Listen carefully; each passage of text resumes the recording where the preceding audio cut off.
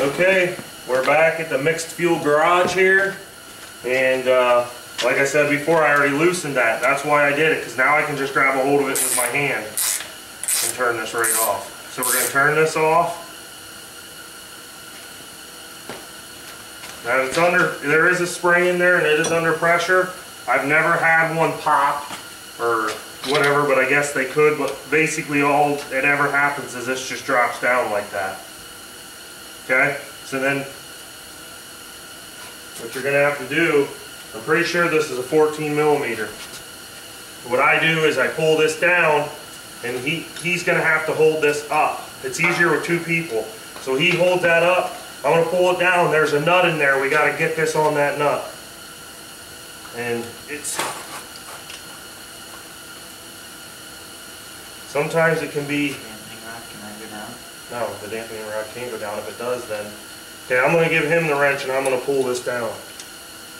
Is it 14 or is it bigger? It's bigger. It's bigger. Okay, so it isn't a 14. So you got to pull this down until that's exposed, and it's not a 15 either. So I guess they're all different. When I did the DR, the YZ and that KX, they were all 14s for some reason. Okay, so 17. Once you get it in there, and you can leave it up. You're going to need tons of rags to do this job. It's the most messiest job ever. Like so, in the universe. So now what we're going to do is spin that off that shaft. So I'll have him hold on to that. And sometimes these are a bugger, so.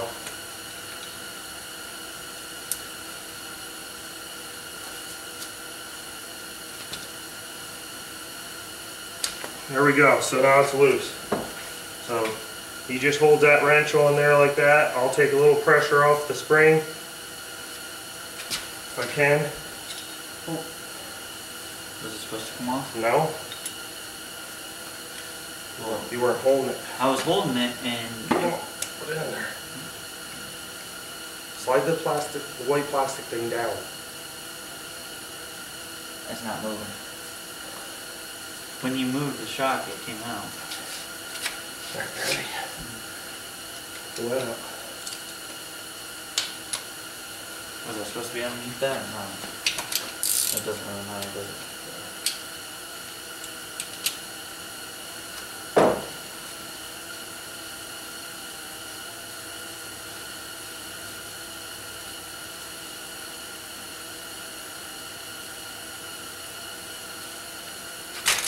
So there you go. Just make sure you know what order they come off in. I usually lay them up here on the table with what order they come off in, which would be just like that. Now that dampening rod's going to fall down. That's fine. Well, that's just the, this is the dampening rod, isn't it? Yep, take that dampening rod out. Okay, so I took the spring off, the dampening rod off. The dampening rod's in the center. Just lay them up on the bench too. And now the fun begins. Which, if there's any fork oil in there, what do you need? you gotta dump it out. Oh, okay. So if there's any fork oil left in there, you gotta dump it out. If there isn't none, yep, you gotta actuate that inside piece. You gotta move that up and down, up and down, up and down. See, now it's coming out. And it's like peanut butter. So you could tell the kid that had this didn't do no maintenance on it.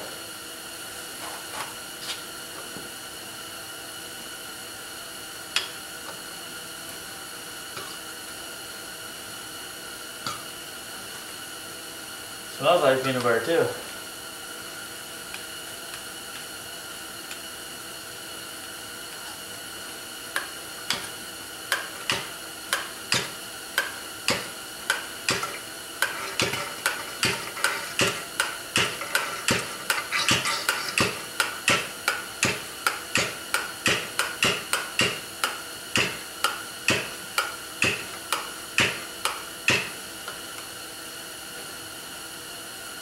Yeah, that's just nasty. That stuff's way too thick.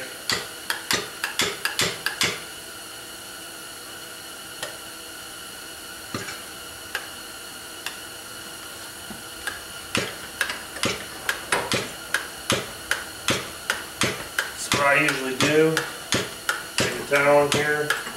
You can bring that shock upside down, and we'll just let it sit here for a few minutes. We'll clamp it in the vise.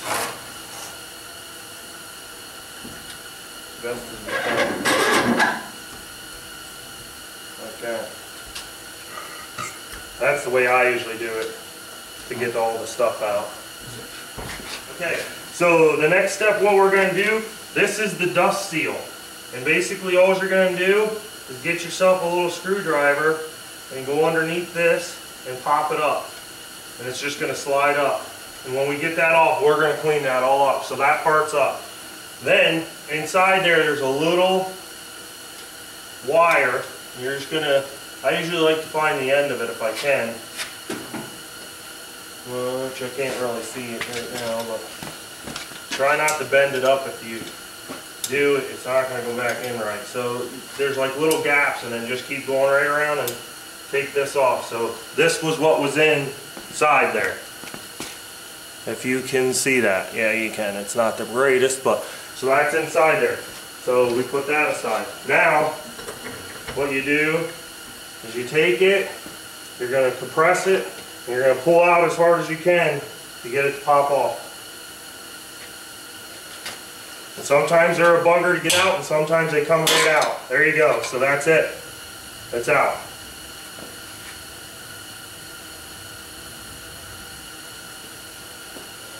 So there's our fork seal right here. And what you want to make sure you don't do is lose any of this. So make sure you put the forks, them back the same way that you took everything off. So again, I just set them on the bench the way that I took them off, even though I know how they go, because I've done it. On here there's a little band. And I don't know, I guess we might be too high now.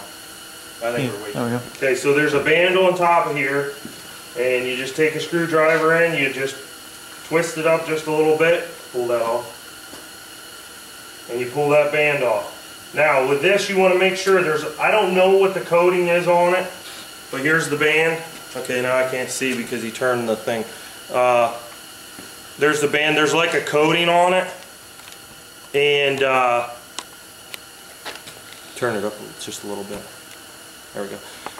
You can't really see it. I'm sorry, it's dark in here, but there's like a dark color on it. You want to make sure that isn't all wore off. If it is, then you're going to have to replace it, and that means it's not riding right. There's going to be another ring. There's going to be a washer. And then you got the actual fork seal.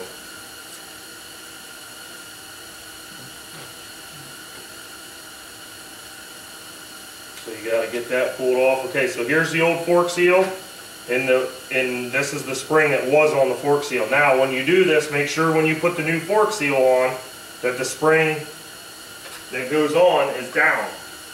We're going to take the dust seal off because we want to clean that.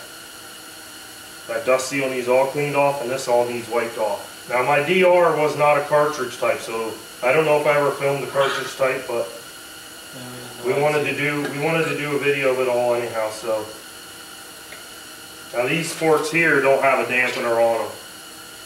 If you have aftermarket, you will, but there is no dampener on this one. So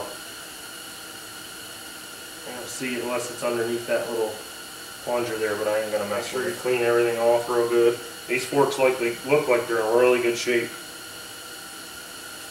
There's no dings and gouges in them and stuff. So now you can buy the kits with the dust seal on it or not. We got the kit without the dust seals because generally the dust seals aren't that bad.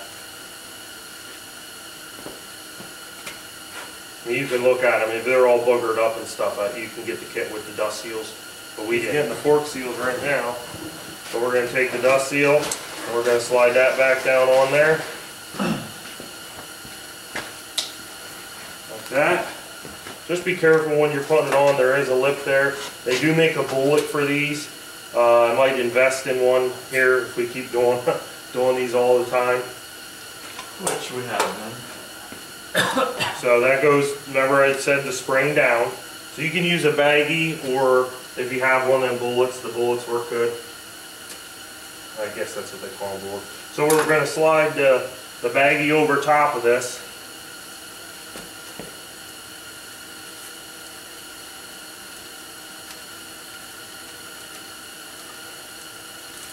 That didn't really work out because it got cut too short.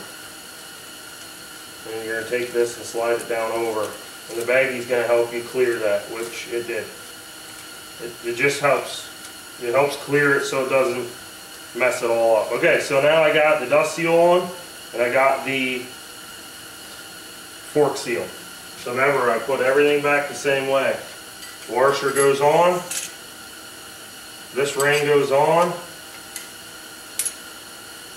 And then when we're putting this back in that cartridge, what's going to happen is this ring right here is going to seat down in there and keep the fork stable.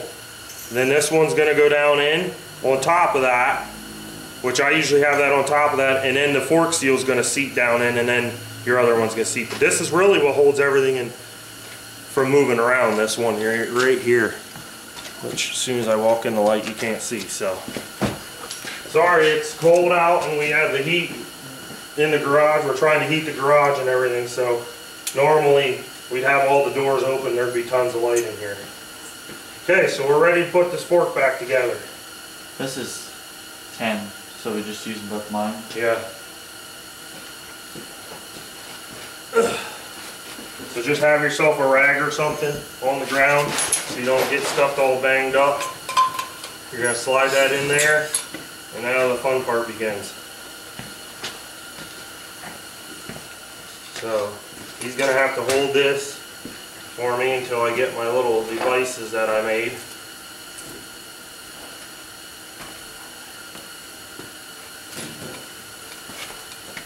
So what I did is I just cut a piece of PVC and I just put it on here and I just hold it as best as I can, and I use that to hammer this down in. And you'll hear it, it'll change, the tone will change when it's seated.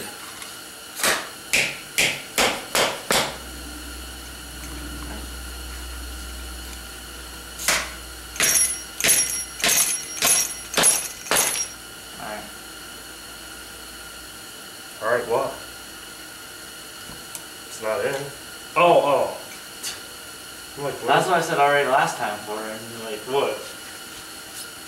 Well, stop would be more appropriate word. Stop.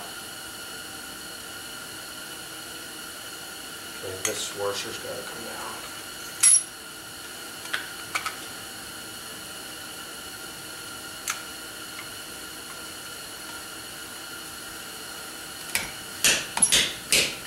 Stop.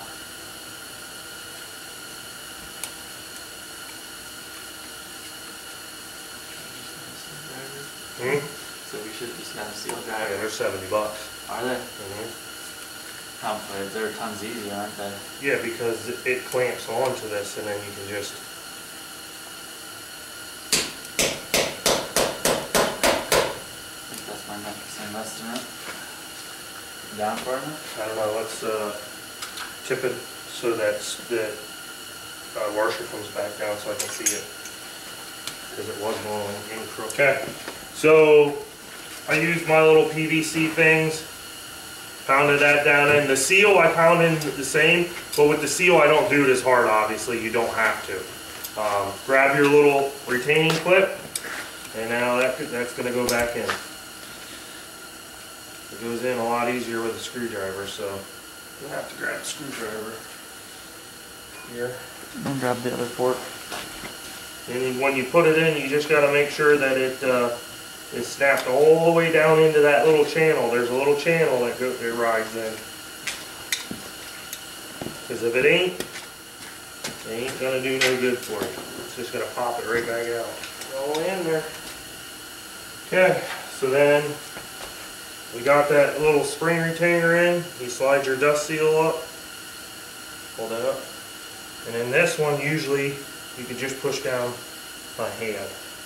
If you can't, you can use, I use like a rubber mallet just on the edge. Just tap it with a rubber mallet. You use that tactic? So there we go. That's back together. Now we get to refill it and all the fun stuff. So, now I have a little measure that I made for these.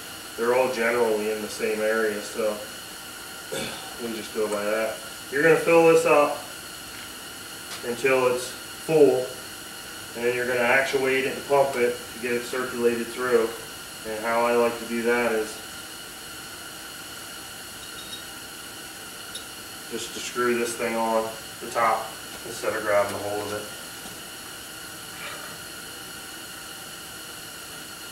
It's blue. So we'll just screw this on a little bit, then you can pump it.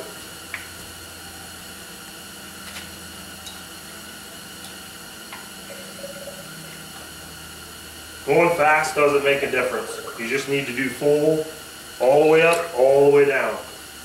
Doesn't matter how fast you go. I like to do it slower because it sucks up the fluid easier.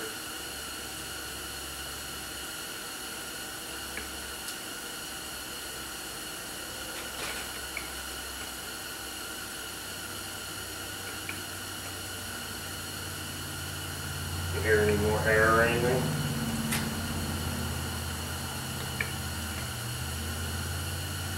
You suck it out anyhow, right?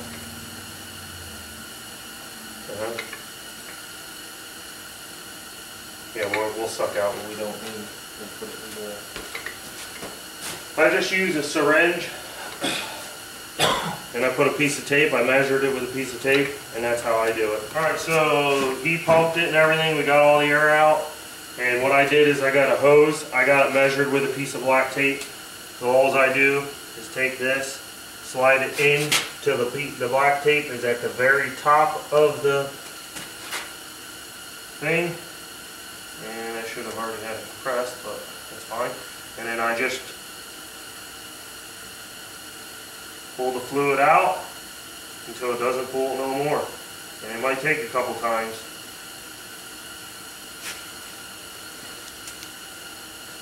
Should just bring that down here.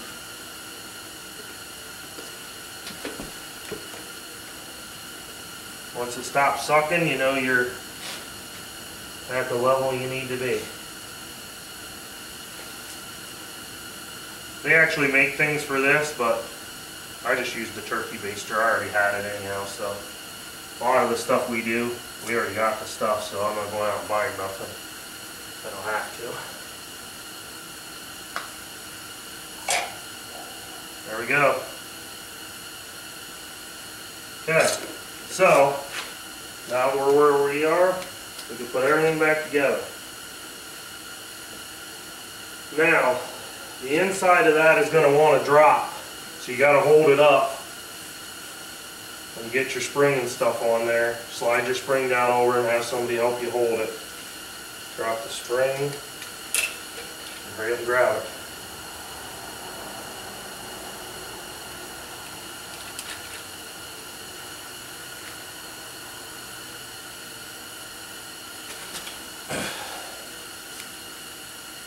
What I do is stick my thumb in here and hold it, and this gets screwed on like that.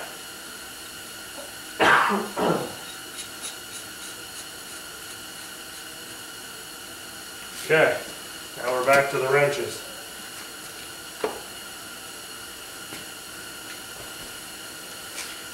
And you gave me 14.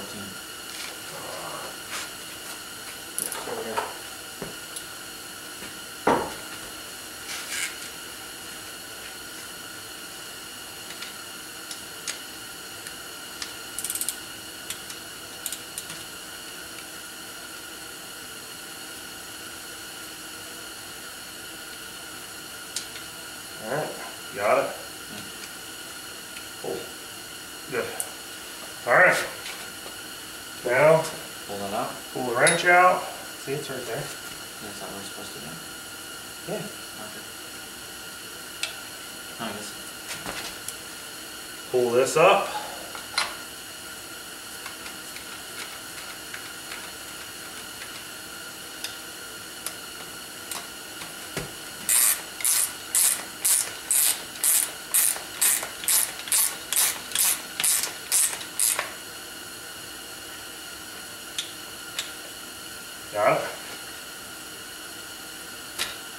Okay, there you go. One's done.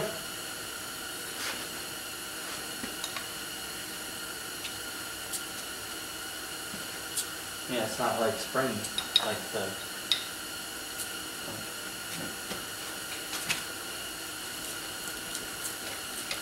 Yep. And it's, you can see it's wiping it clean. And there's one. Then we're going to proceed with the other one. So thanks for watching. And once we start putting them back on the bike, we will we'll record it again.